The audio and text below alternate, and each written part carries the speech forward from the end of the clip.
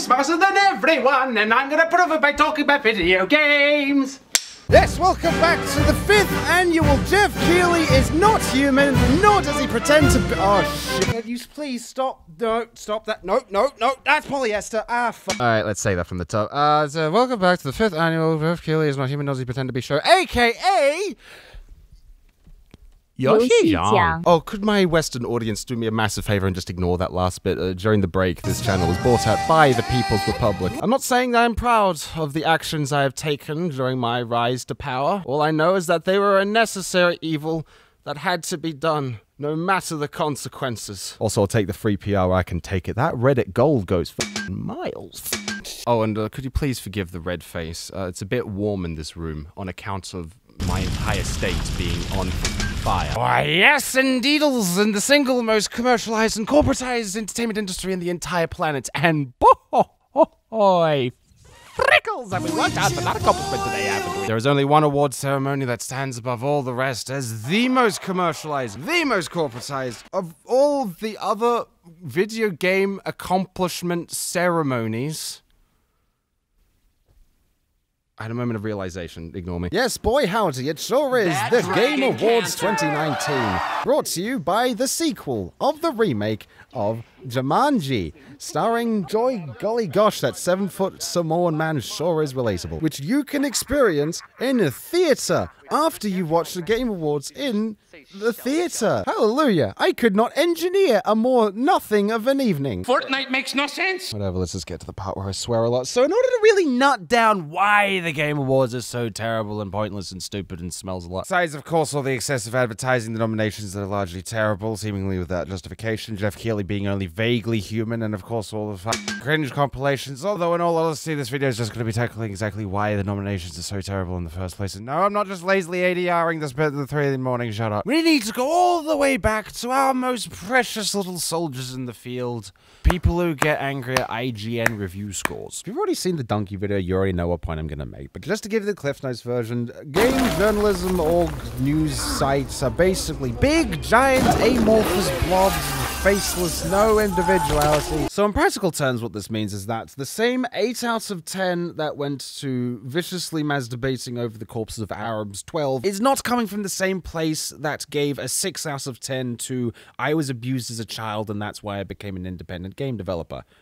Or 3 out of 10 to God Hand. Actually, God Hand's kind of the perfect example of this, because you've got the infamous review that came out in 2006, and then 4 years later, the writer of that article got fired. And then 9 years after that, did IGN make a follow-up video essay defending God Hand with a completely different writer. It kind of illustrates the point that this video game got this arbitrary number out of 10 from IGN registered trademark means literally jack dicking nothing. If not for any other reason, just that in order to probably detain why this game got a number in the first place, you actually have to read the article associated with it, and by crikey, are you just not gonna do that? I mean, say what you will about Joey Tit's 3-hour video essay about Tifa's cup size, at least he's being redundant in a modern format. But how, in the Billy Blue Bollocks, does this all tie back to the Game Awards? Well, you see, what the Game Awards does is that it takes the problem of games journo news orgs being faceless, soulless, amorphous blobs and kind of compounds that problem by taking 80 of the most soulless, most faceless, most amorphous blobs from all around the world and morphing them all together into one big giant Akira of safe, bland, predictable video game opinions. Also fun houses that what? And of course we mustn't forget the final cherry on the coffin, which is, if you read the FAQ, it says there clear as day that audience votes literally only account for 10% of the final verdict, which I know is roughly 10% more than the average democracy, and still, it just goes to show how I'm really ADRing this at 3 in the morning again, god damn it. So anyhow, I'd say I have fairly efficiently rambled my way into some sort of opinion-shaped thing, of which I have mapped out roughly why I personally believe that the Game Awards is not worth wasting your precious finite time on this precious finite earth thinking about. Besides the game announcements, of course. Those So just drop the whole business altogether and do something productive like...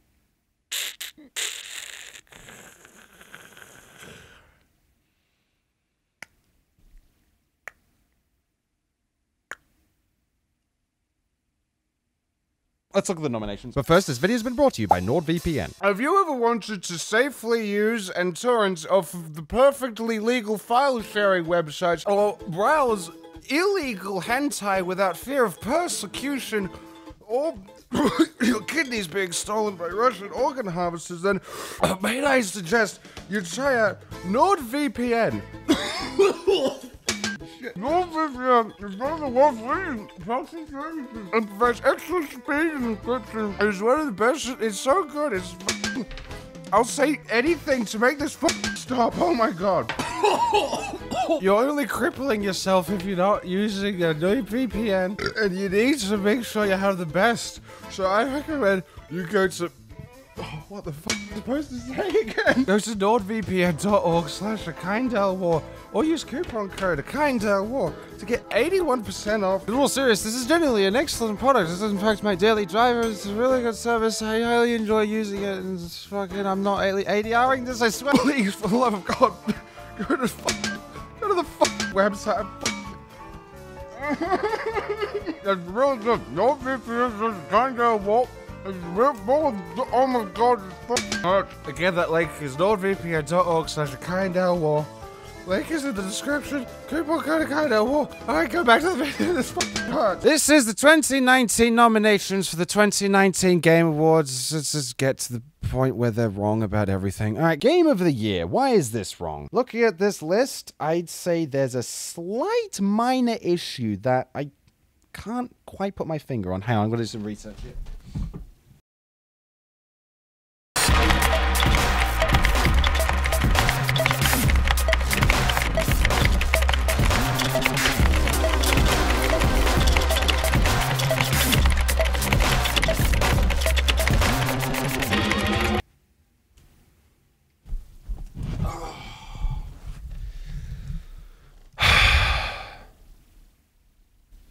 No! Doesn't exactly reflect well on the year when the game of the year, the defining game of the year, the best game of the year is actually a PS2 game from 1998. I don't care if it's a reboot or a remake or Resident Evil 2. Hey, that's the game we're talking about. You can't have a game from the PS2 on your defining game of the year list. If anything, it just shows a lack of self-confidence. Like, yeah, we could have listed other games that came out this year, but,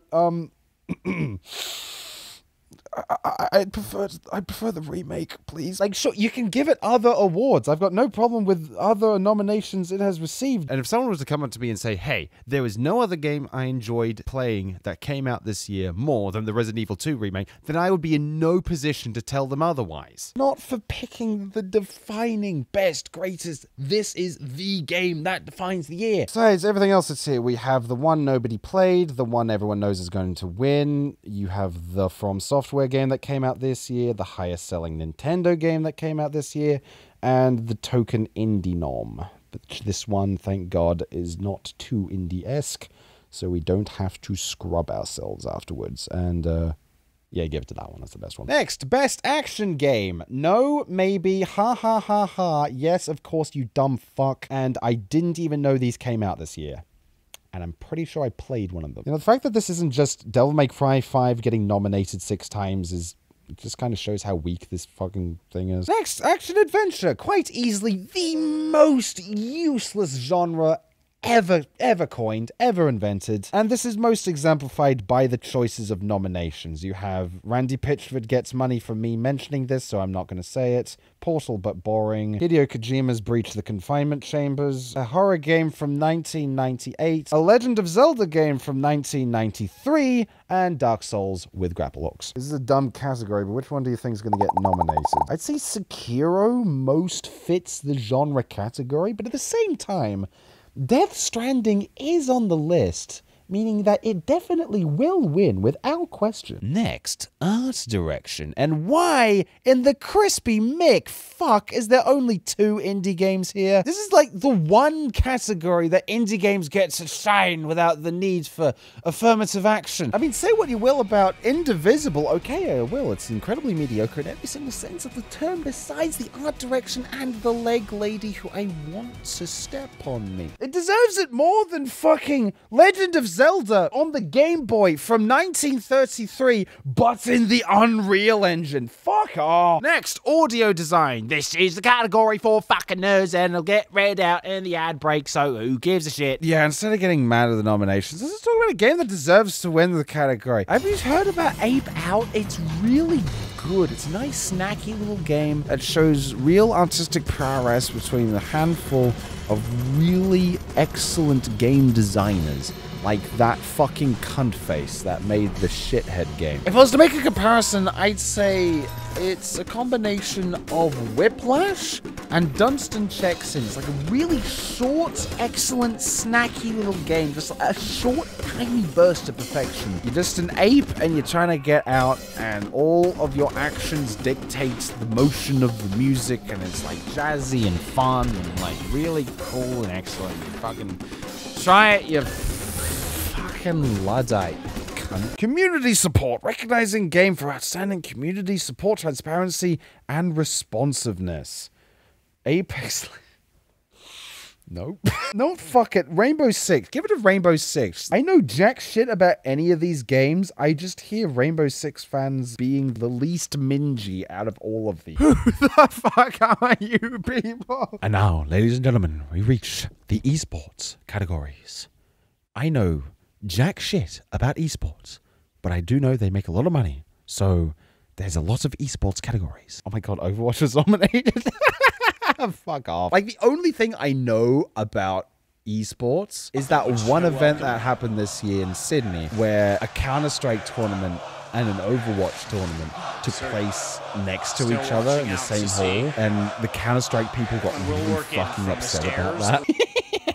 I love my country. Next up is Best Nintendo Game. You have Luigi's Mansion, another one, Wii Fit Adventures, the sequel to Mario's Level Editor, the one that's gonna win, and the one I didn't even know came out. Yeah, give it to Wii Fit Trainer. I don't give a shit. Best Fighting Game to come out 2019, and you chose Jump Force as your nomination.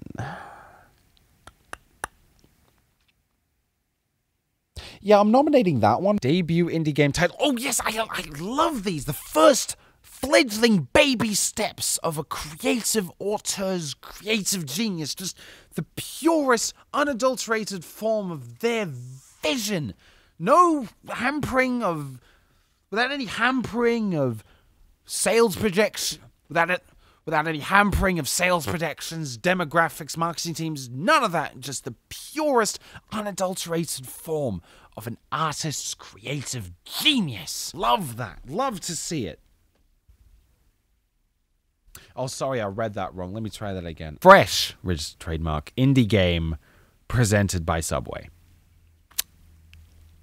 Yay. So the only game on this list that I have actually played is My Friend Pedro. So I think the moral of the story of this should be vote for Disco Elysium. Please don't let the fucking duck game win, please. Oh yes, this is a great category. Game direction, awarded for outstanding creative vision and innovation in game direction and design. So obviously, they nominated for most innovative game titles the PS2 game from 1998. Yes, I'm still on this. Fuck off, you daft fuck. Next up is Games for Impact. For a thought-provoking game with a pro-social meaning or message, which means all the games nominated fall into one of 3 categories. They're about mental illness, meaning you can't criticize it in any way, shape, or form. No criticism. No criticism. Or B, they're about a gay. Or 3, they're about a big-headed child that is exploring a scary world. And looking at all the nominations, we've covered all bases, which means The winner is most likely going to be Life is Strange 2. Purely off the support of Life is Strange 1. Because I genuinely had no fucking clue Life is Strange 2 even fucking exists. What the fuck? Next up, as you can probably tell, this is a pretty important category for me. Best independent game. And what choices we have to choose from. We have Barbara Is You, a homage to the old adventure game for the Atari 2600 with a typographic twist. Or Disco Elysium, an incredibly deep and sharply written CRPG. Or Katana Zero, a psychedelic trippy haze in the mind of a psychopath that sometimes doesn't rip off Hotline Miami. Or Outer Wilds, which is a game I didn't play.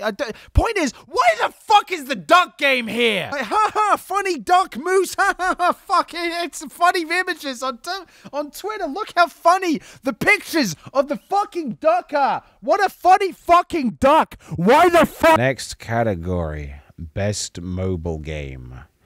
Like you give a fuck. Even though you probably should, because it's basically the basic testing ground for all of the AAA industry's shittiest monetization tactics. I mean, it really does say something when Nintendo, the darling of the industry, the guardian angel, he who may do no wrong, basically treats the mobile gaming market like a digital money laundering scheme. Category, best multiplayer game. We have Not Titanfall 3.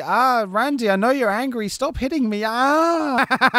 Soulless money-leeching Skinner box being sold under the name of a dead man. And the game that deserves to win. I mean, above all else, don't let Randy win. Imagine what would happen. He'd get the award. He'd do magic at us. Oh, God. This one's going to be a bit tricky. Best narrative game. Now, this brings up a modicum of debate. What do you give as the best narrative game of the year? Do you go for the most experimental narrative experience, or do you go for the most good narrative experience? It's a difficult debate, I know. It's really difficult. I mean, I'm sure every single cunt out there who's actually played Disco Elysium is like, give it to Disco Elysium, it's the best one there, you just don't understand it, you fucking play. I'm being a cunt. Here's the thing, I'm being a snarky cunt because I haven't actually played. Like, all the times I've been nice to it, I'm just assuming it's good. I don't give a shit. Like, give it to Outer Worlds. It's called a cute lesbian. Fucking give it to that. Best ongoing game. Am I fucking stroking out? Didn't we just do this? Next up, best performance given Ashley Birch played Vasi? Chloe Price. I mean, as much as Ashley deserves the award for voicing the bestest, purest of girl, it's 100% Mads Mikkelsen is going to win purely based on his performance of smoking and looking intensely into the camera, which I'm not saying sarcastically, 100%, but Mads Mikkelsen, please, yes. Next, best role-playing game with...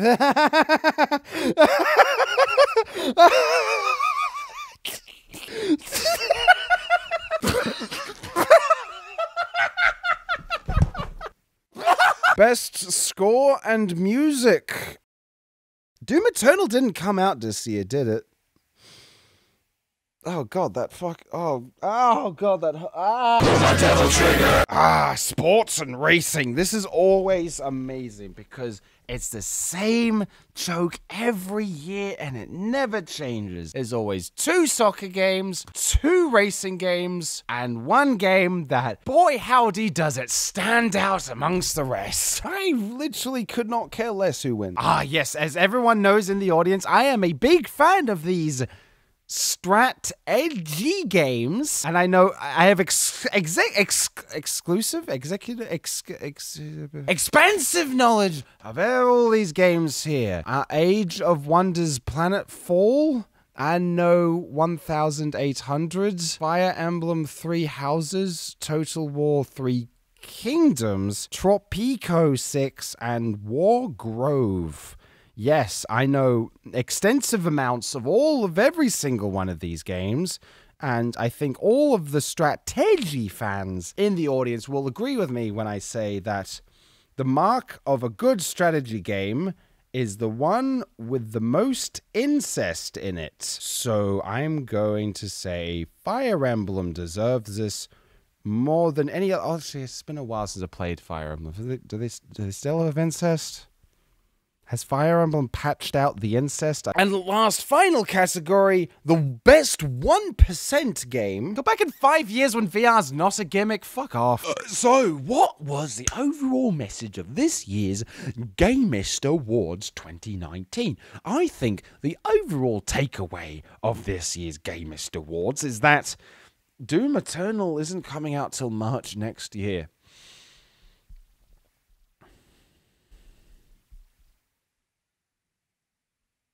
What's the fucking point? I want to take a moment to give some appreciation to the Patreons. They're really cool and epic. Their names are scrolling down as we speak. Did you know that if you give only $1 per video, you just pledge a single dollar and you'll get on this list? You'll be credited in the video every single time. It's really fucking good. And there's a Discord. People are in it. It's really cool. Maybe not really. It's really cool. Sometimes I acknowledge your existence. I've put self-imposed challenges on myself. And that may be why this is so difficult to do. Then again, you're not my fucking therapist. I'll do whatever the fuck I want. I don't fucking care.